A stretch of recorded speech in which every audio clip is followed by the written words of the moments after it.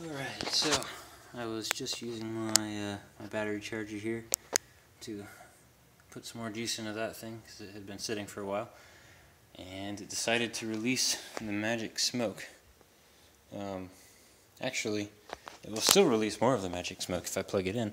It all of a sudden started making a very loud buzzing sound, and then it started to smell funny, and then a large quantity of smoke started pouring out at the top.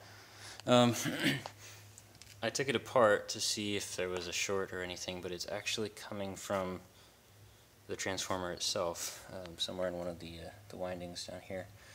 So I figure I'll plug it in and demonstrate how this probably would have burned down the garage if I wasn't out here.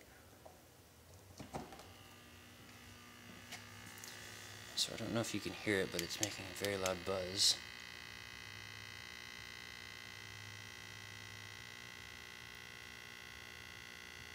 Oh, and I should point out it's not actually plugged into anything.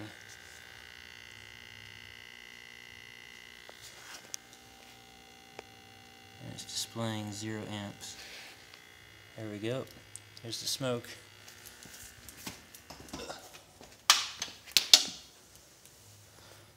Right.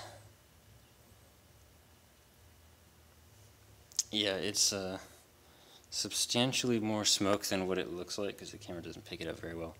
It smells really bad.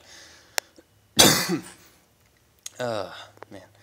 Alright, so, yeah, moral of the story is, if you do get one of these Harbor Freight battery chargers here, make sure you've got a large concrete area clear of flammable stuff where you can set it, because well, you never know when it's going to start doing something like that. Alright, bye-bye.